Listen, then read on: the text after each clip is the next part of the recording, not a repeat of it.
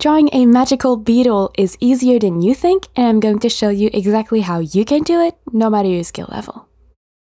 Hello info people, it's Genevieve, and my goal here on this channel is to teach you all about illustration and design. So if you're new, make sure to subscribe so you don't miss any of the weekly videos and so that you can join our wonderful creative community. And with that said, grab your drawing tools and let's get started.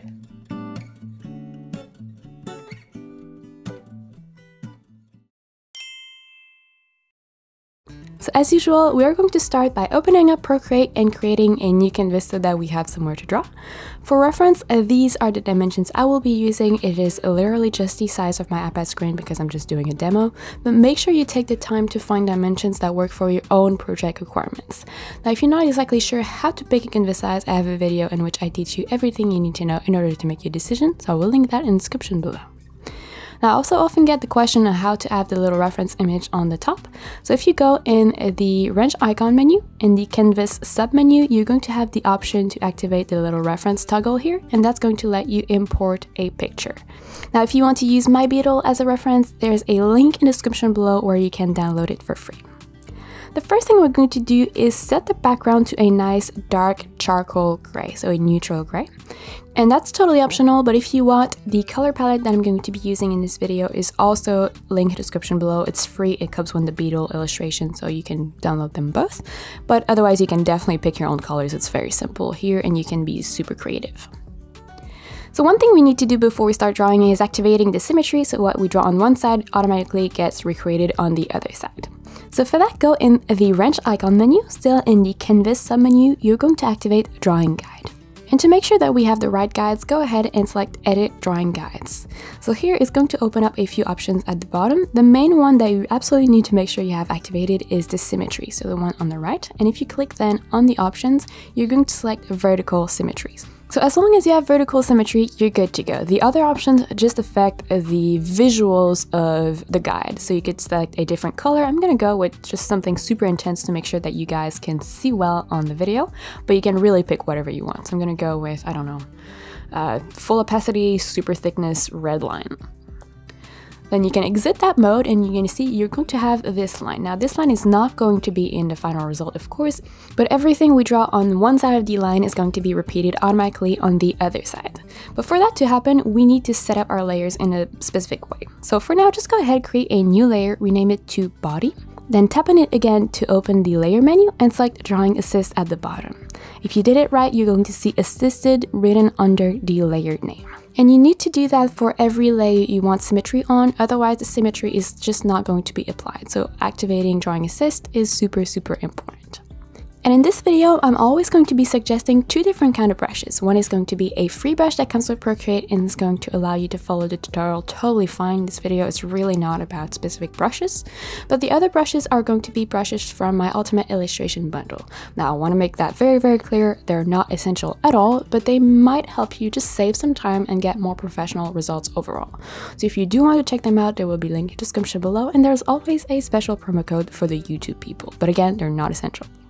So we're going to start the Beetle by just mapping out the different body parts, and for that you could go ahead and use in the sketching panel, so the brushes that come with Procreate, the 6B pencil. It's a really nice pencil that has some grit to it and it's a bit thicker than the HB pencil. But if you do have the illustration brushes, go ahead and pick the Outlines brush. Now here you're going to pick the base color you want your Beetle to be.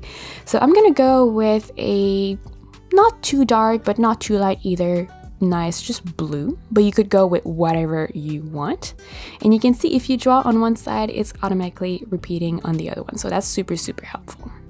And we're simply going to start by drawing the body. So it should be an oval, and this oval can be as thick, as thin as you want. Now on top of the body, you can also draw the head, same thing, as thick, as thin as you want. You can really play with the proportions of your Beetle here and take the time to experiment. You know, it's okay if you have a bunch of lines, just make sure that at the end, when you're happy with the shape, all the lines are well connected so that you can fill them in just by dropping your color on the section. And here, since we're using brushes that have some grit and texture to it, you're probably going to need to adjust the threshold when you drop your color. So for that, instead of just releasing, so lifting up your pencil once you drop your color onto a shape, just keep it on the screen, and then you can play with this number here at the top, the color drop threshold, by moving your pencil towards the right or towards the left. So you're going to want to find the moment right before the color fills in the entire canvas, and that's when you release your pencil. So just make sure that at this stage you like the shape of the body and the head. So sometimes when you draw outlines and then fill in the silhouette, you know, the silhouette doesn't look as good as the outlines, so feel free to tweak anything you need at this stage.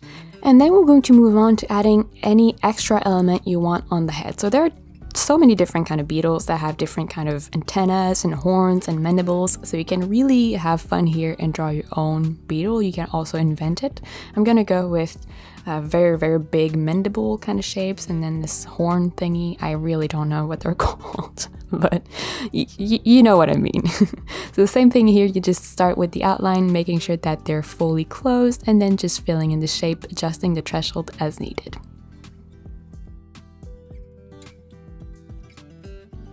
Awesome! So once you have the body, the head with all the different elements you want, we're going to map out the wings and all the other body parts. But for that, we're going to create separate layers so that later we can add the shadows and the patterns really easily. So just go ahead and create a new layer above the body layer, rename this one to wings, and don't forget to activate Drawing Assist. You're going to see throughout this video, I keep forgetting to activate it, so please be better than me. But yeah, you can draw whatever shape you want for the wings. Once more, you can really experiment and customize your own beetle. I'm going to go with wings that are slightly curvy and kind of in two parts, almost like butterfly wings, honestly, but you could go with super thin, very almost pointy wings, or wings that are like teardrop shapes, or super round wings. Really here it's the same technique, so we just draw the outline and fill it in, but you can really play with the shape. And if you're not super inspired and you want to do something different than me, don't hesitate to just Google beetle or beetle wing or something like that, and you're gonna get a bunch of ideas. So once you have the wings, you could go ahead and create a new layer above the wings layer, rename this one to elytra. Now the elytra is, I guess, kind of the hard shell on top of the beetle, and you can see here I forgot to activate Drawing Assist, so I'll do that in a second. But you're going to pick a lighter version of your base color. So for the elytra, there you go, I'm going to activate Drawing Assist. But for the elytra, essentially what you're going to draw is two ovals that would cover the size of the body. So starting where the neck, I know beetles don't have neck, but the connection between the head and the body, starting that there, and then just two ovals that are roughly the same length of the body itself. And then you can create a new layer below the body this time, and this one you're going to rename to legs, activating Drawing Assist as well. With the same color you use for the elytra, so just a lighter version of your base color, you're going to draw the legs. Now for the legs, I like to just draw them with a bunch of very rounded triangles, I guess, or very just ovals. So just a bunch of the little sections kind of stacking on top of each other, with the top section being more like a claw. And essentially I'm drawing three legs, so one at the top where the head connects with the body, one that is kind of hidden by the wings, and then one at the very bottom of the body.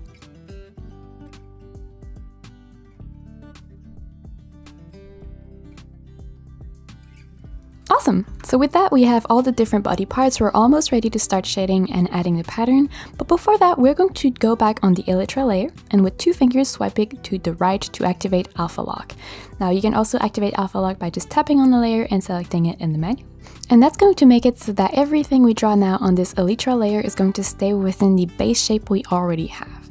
And you're going to pick a color analogous to your base color, so either on the left or on the right in the kind of color strip. I'm going to go with a green, and make sure it's super bright as well.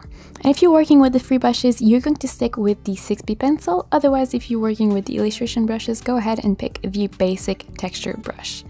Now at this stage, all we're going to do is add a bit more dimension on the elytra, because you know beetles usually are kind of shiny. So you're just going to add this highlight towards the inner part of the beetle.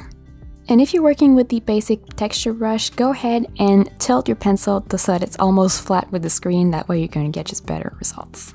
You're also going to activate Alpha Lock on the wings and the body layer so we can add more details on those. And you're going to start by selecting the wings layer and just drawing a very nice thick line at the top of the wings.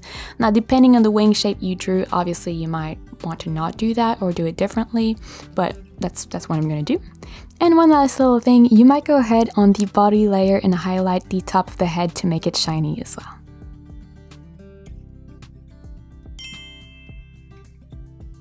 Awesome! So that was really it for the base, so nothing too complicated as you can see, and you can really already customize your Beetle even with just the base.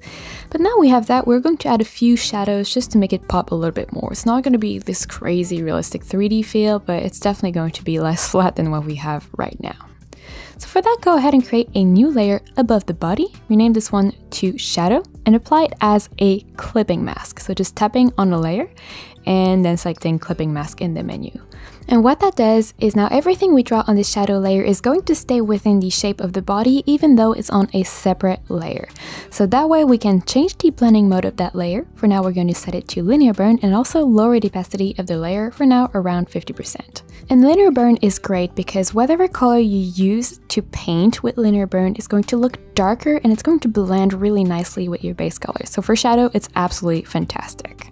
And speaking of color here, you can pick really whatever color you want for your shadows. The only thing I would recommend is to try avoiding neutral grays because then your shadows with linear burn would look a little bit muddy. So I tend to go with a gray that has a bit of purple to it. And in terms of the placement for your shadows, you can really experiment. I'm going with little lines like this to divide the body in sections, and then gently pressing on my pencil and tilting it towards the screen. I'm kind of blending the lines downwards so that the sections are not as harsh, they're more kind of gradient, I guess. But again, you can really experiment in creating different kind of patterns on the body. But one thing you definitely want to do is create a shadow below the elytras because, you know, they would be casting a shadow on the body, so that's one thing that you absolutely should do. If you have any special feature, I guess, on the head, so any horn, mandible, antennas, anything like that, you could go ahead and make sure that they're clearly separated from the head by adding a shadow, so you can experiment with that.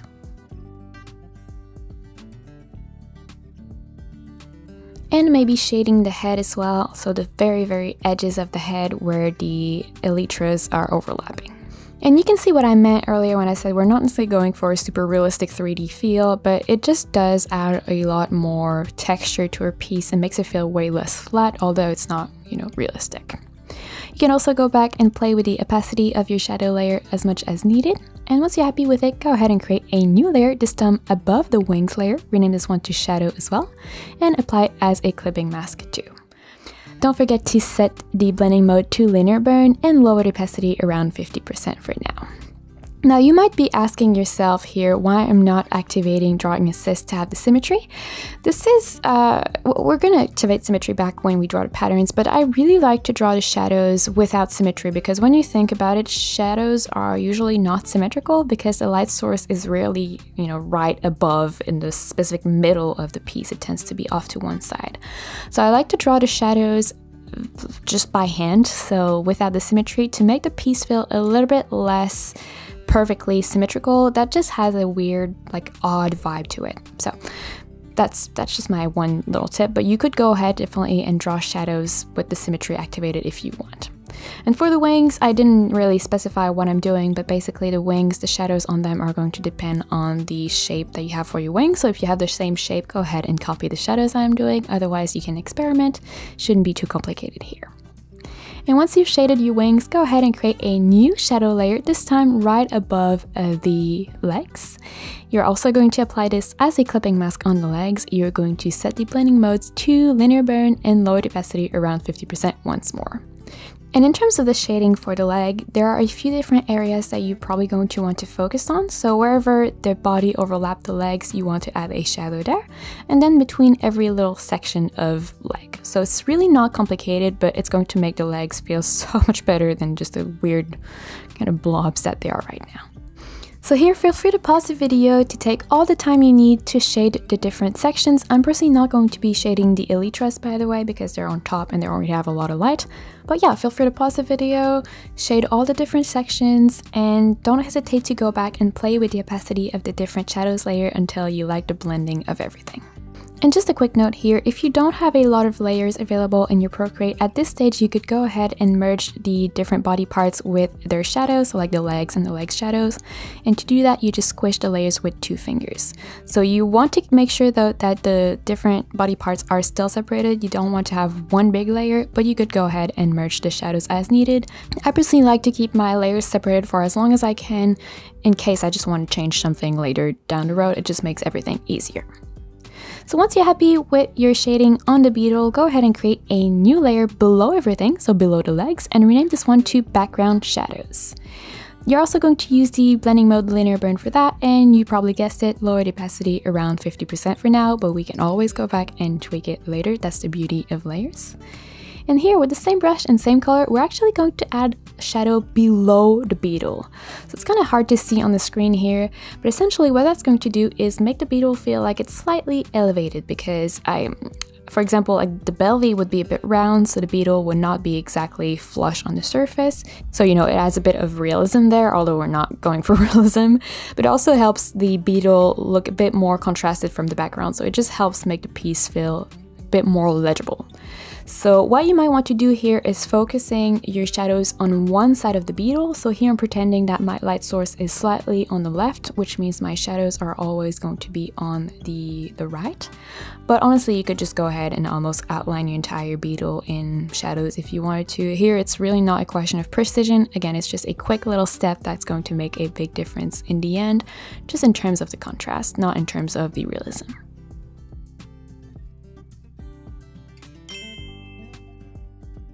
Okay, now we're at the fun part. We're going to add all the patterns and details to make this beetle actually look fun. So for that, go ahead and create a new layer above the elytra, rename this one to pattern, and you're also going to apply it as a clipping mask on the elytra. Now that was the reason why we wanted to keep all the different body parts separated, so that we could apply the patterns as clipping mask as well, so we don't have to worry about going at the different shapes. And for the patterns here, you could really use any color of your choice. I'm going with straight up white. I think that's just a nice contrast.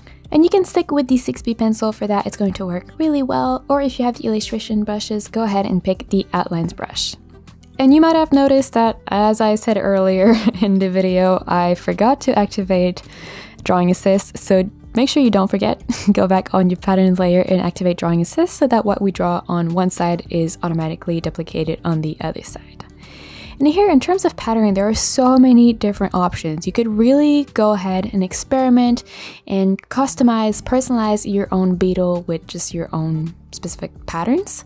I'm gonna go with more of a almost magical, witchy vibe, maybe a little bit with Mexican inspiration. I know I'm kind of going all over the place right now, but basically very simple petal or leaf shapes, a bunch of tiny dots, some circles, and even later, as you're going to see, a skull. So really here, the main goal is to kind of think of it as a mandala. So you're going to pick a few basic shapes and stick with those shapes and then just combine them in different ways until you fill out the specific area that you're working on at the moment. So here again, you can totally go ahead and do your own thing, or you can copy what I'm doing. Whatever you want is totally fine. You know, you can experiment or just play safe and do the same shapes as I'm doing in the same spots as I am doing. And with that, it is time for the secret password. So if you watched this far in the video, please go ahead and leave a comment with the color you are using for your beetle. So in my case, I would say blue. And the thing with secret password is, I know a lot of people like to do that little game, finding the password in the video.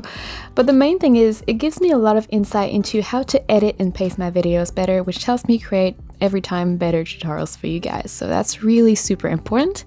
And it's also very cool because you guys know me, you see my face in the intro, hear my voice throughout the entire video, but I have no idea who you guys are. And whenever you leave a comment, whatever the comment is, I get to see sometimes your name, sometimes your face, or even just a pseudonym, and that's, you know, that's fine. But yeah, it's just really cool to see who's part of the creative community that we're building here on this channel. So just leave a comment with whichever color you're using for the beetle, and we're going to keep adding patterns. We're going to move on to the body next. Awesome, so once you have the patterns on the elytras, you can go ahead and create a new layer above the body. And this one you want to make sure that is below the shadows, so that way the shadows are applied to the patterns as well. And once more, you might notice that I forgot to activate Drawing Assist. I'm going to realize that in a second right here. So make sure that you activate Drawing Assist on that layer if you want to have the symmetry, which we probably do. So just go ahead, activate that. And here, if you want to draw like me, I'm going to draw a skull. So kind of a circle with then a rounded rectangle at the bottom for the jaw. And yeah, I mean, it's really not super complicated. For now, I'm just going to fill that shape in and leave it as is, and to come back later with the eraser to add the eyes and everything. So I'm just going to map out the shapes around the skull. But yeah, if you want to draw a skull, that might be fun. Otherwise, again, you can experiment and draw whatever you want. And here, I'm going to stop talking to let you focus on drawing the different patterns on the head. And we're going to meet up in the next step where we're going to work on the little skull details. So I'm going to speed up my video, but I'm going to keep it in the background so you can use it as a reference. And we're going to meet up in just a few seconds.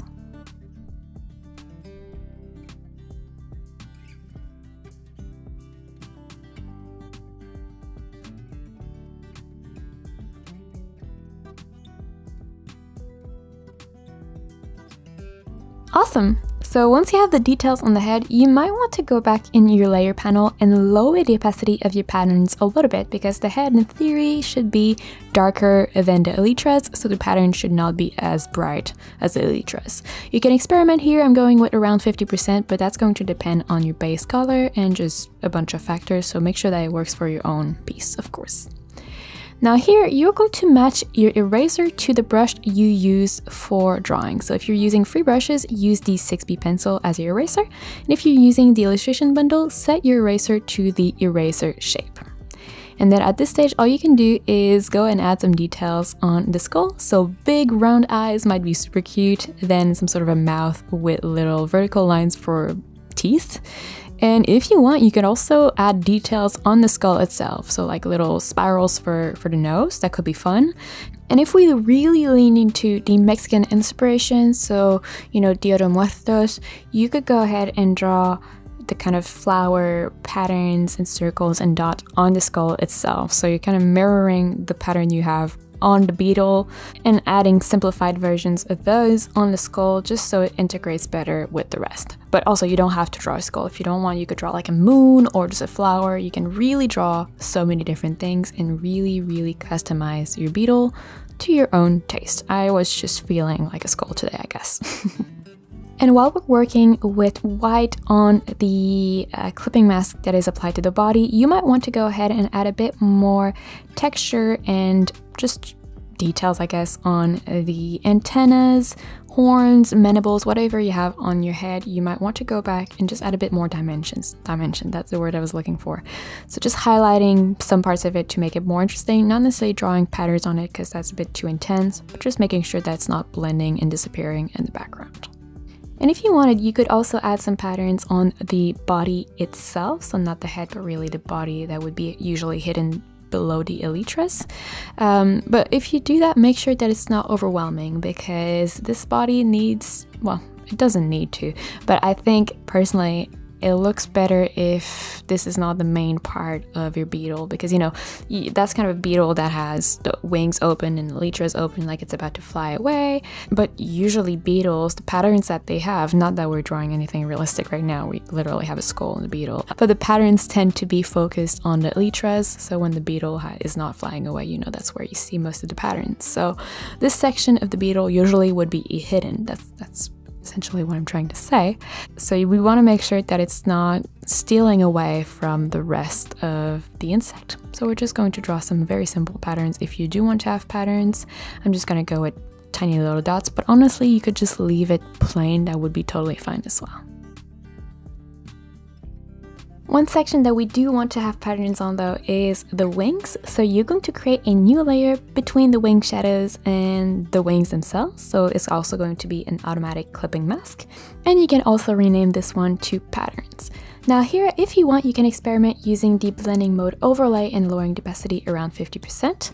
It's going to just make the patterns look a little bit more interesting because they're going to blend differently with the wings. So as opposed to just being pure white, they're probably going to be just a lighter version of your base color. So that's just interesting, it adds a bit of interest without, you know, using a completely different color.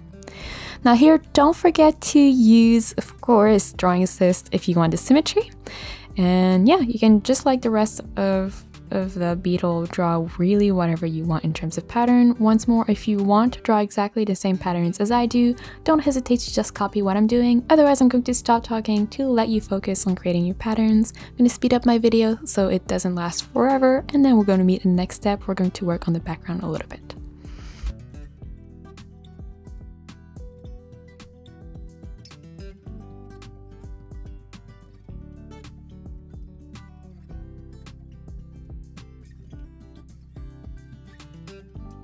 Awesome! So you can see, super simple on the wings. I don't want to overwhelm them. I think it's good because we already have a lot going on, so just keeping them simple, but still, you know, having a bit of pattern to make them interesting as well.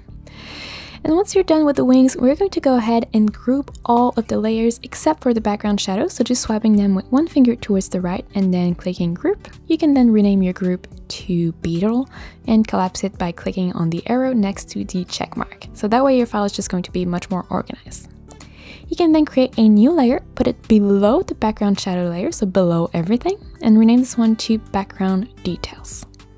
Now here we don't want the background details to be too intense, so you might want to go ahead and lower the opacity. For now, 50% is good, but you can always, you know, come back and tweak it later. And then just like for everything else, you know, we can just draw whatever pattern we want at this stage. But like you probably guessed it already, I forgot to activate Drawing Assist, so don't forget activate Drawing Assist if you want to use the symmetry. Now what I personally like to do here is to draw a few circles or a few whatever shape you've been using. If you were using, I don't know, triangles or hearts or whatever, you would draw those shapes along the symmetry line itself to really clearly show that symmetry line and put the emphasis on it. I don't know why, but I think it just looks super good. Then all I'm going to do is draw the same kind of basic shapes, so in my case kind of leaf shapes, and circle everywhere until I am happy with the composition. And honestly, I'm going to also add, I guess, variations of my little leaves or petals. I'm going to draw actual branches, and that way I feel I just like the organic vibe it adds to the piece. So if you want to do that, all you have to do is first map out the branches, so maybe, you know, 3 on each side, 3, 5, an odd number usually is better in terms of composition. And then you can just add the same petal or leaf shape, but following, you know, the branch. So it's super simple, and you can add also a very thin, tiny line in the very middle to make it look more like a leaf if that's what you're going for.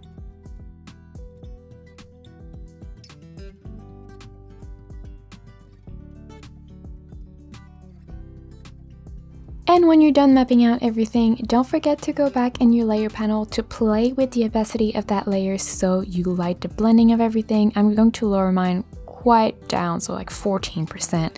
So it's still there, but really the focus remains on the beetle itself. And at this stage, all you have to do is go and deactivate the drawing guide toggle so you don't have that ugly vertical line anymore, and that's it. And if you enjoyed this video and want to learn how to create more illustrations in Procreate, I highly recommend you check out this playlist in which I'm going to teach you exactly that. But before we leave, make sure to give this video a like and subscribe to the channel so you don't miss any of the weekly videos I post every Tuesday and Saturday. Then click on the link right here and I'll meet you there.